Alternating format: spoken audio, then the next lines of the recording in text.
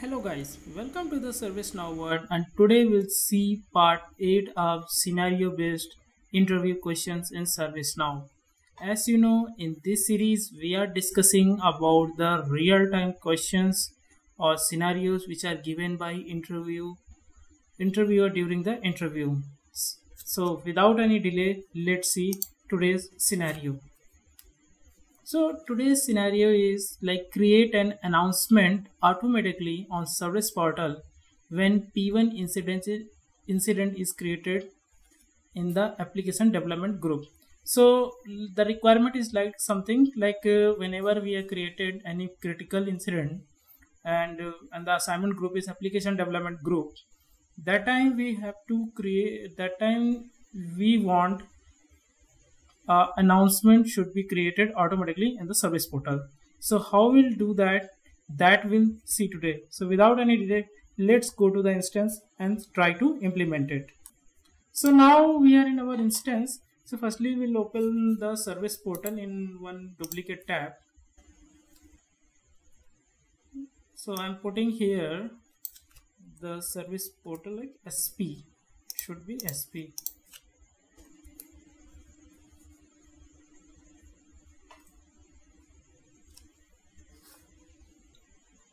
Yes, so currently we see like this announcement is coming, right? So what we'll do, we'll disable this announcement. So we'll go to the announcement and disable it.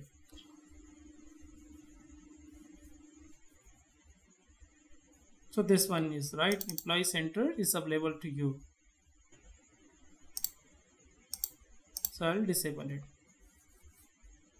So if you know, like requirement is that like when P1 incident is created, that time we have to create an announcement automatically. So we have to write a after business rule on incident table which will initialize the record in announcement table, right? So how we'll do that? Let's go to the business rule first.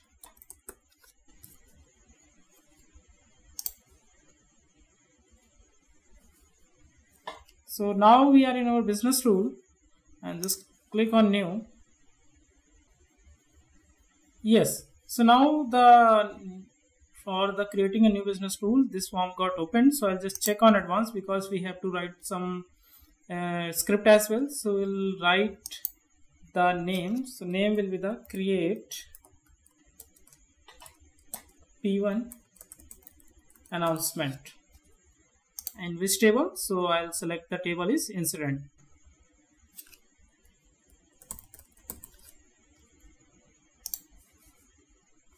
And I'm selecting here after. And on insert and update. We have to specify the condition as well. So what will be the condition? So condition will be like when priority is critical, means P1.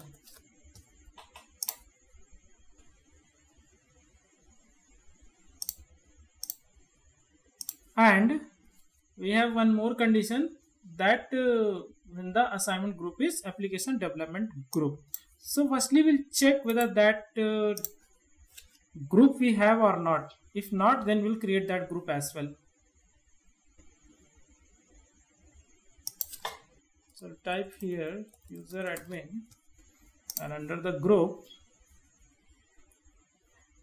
just quickly test it, check it out. Yes, so it's already there, so no need to create it. So I'm just selecting here assignment group is application development group.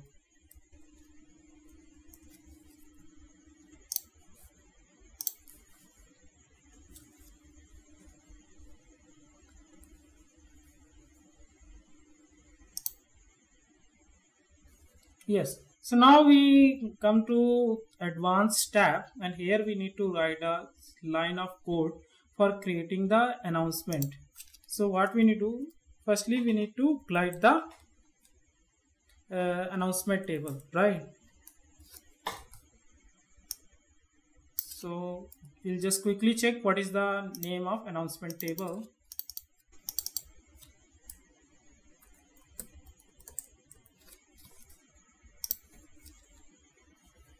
So the name will be the announcement, right? So I'll just copy it from here.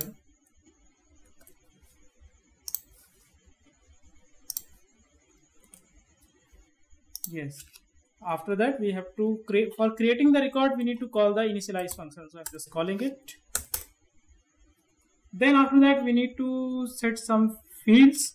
So let's see what are the fields are required. So if you click on new here in an announcement table, so these are the mandatory fields like name.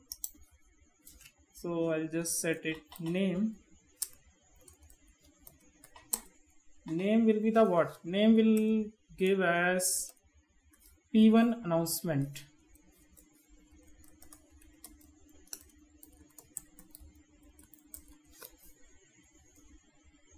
Then after that, we need to set the title as well. So title, so I'll just set the title. So I'll just set the title. So this title will display in the service portal. So just give some meaningful title. Okay, so I'm just writing here, we having outage at this moment.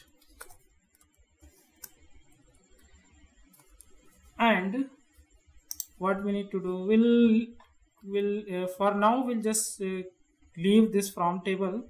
What else we are left it out? So we are left it out with the summary. So we'll just give some more detail. So I'll just set the summary. So that's gr.summary equal to, and summary I will just want to set the short description of the incident.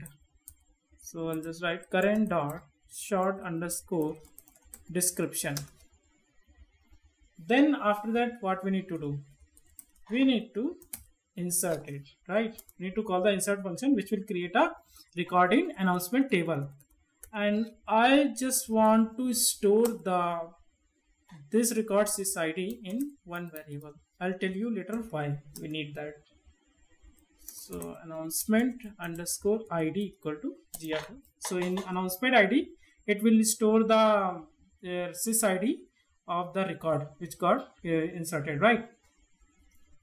If you came here, so let's say if you open any existing announcement,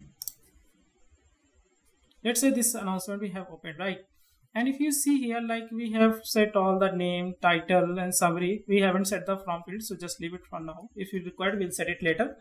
Okay, we have set this thing, that's fine. But if you come to the portals tab, we have to specify in which portal we want to show this announcement, right?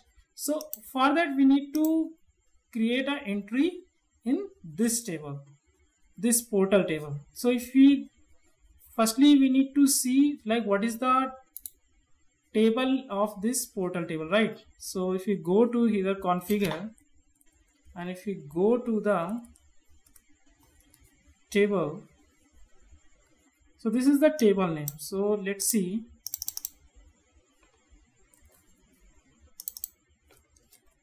What is stored in this table? Let's see. So if you see here,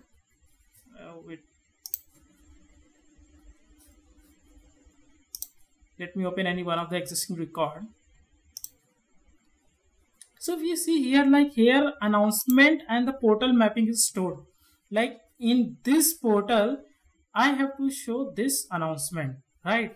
So like that mapping is stored here. So if you know here, like in our business, we till now we have just created the announcement only, right? But we have to create a mapping as well.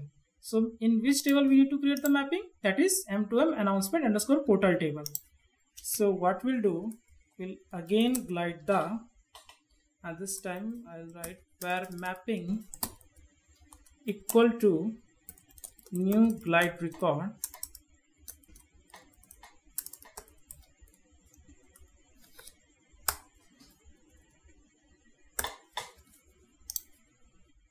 I just need to copy this table name.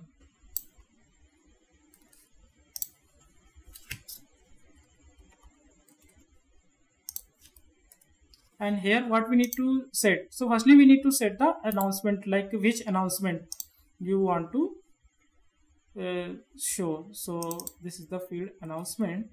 So in this announcement variable, I'll just store the sysID of the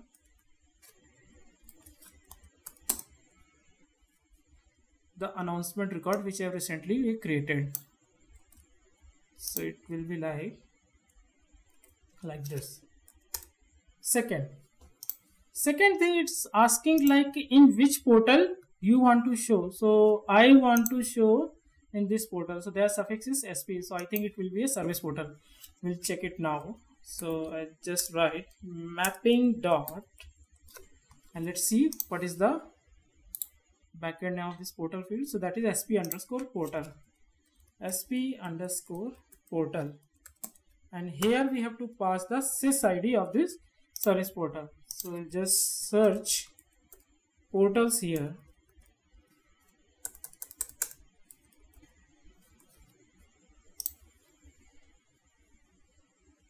And we having this one, right? SP.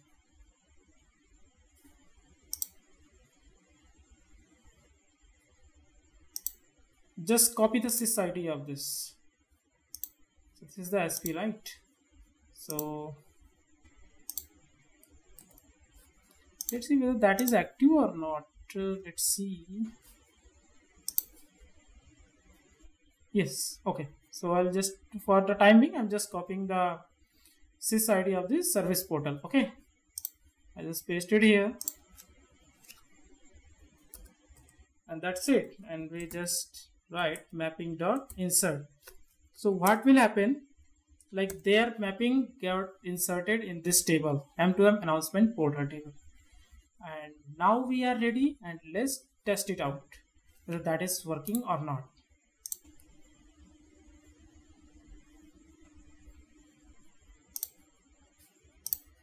So I'm coming into this tab. I'm just searching incident. Just click on create new, and we'll select our caller.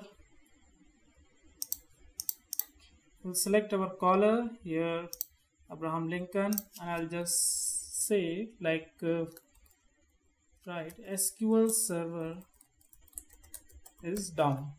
In description I'll just put test, and I'll just upgrade their priority to P1, and I'll just put the assignment group is application development group because that is the criteria, and I'll just save it up.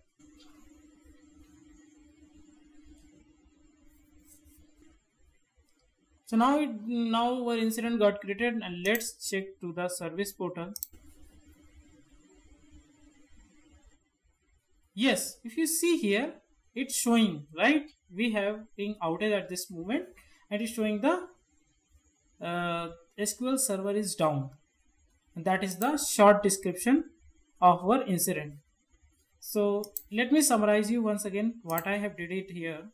Like I have created after insert business tool, and what I have did, like I have firstly call the firstly I have glide the an announcement table, and then I created a recorded announcement table, and then we have to create their mapping of the announcement and their service portal, like in which service portal we need to show the announcement.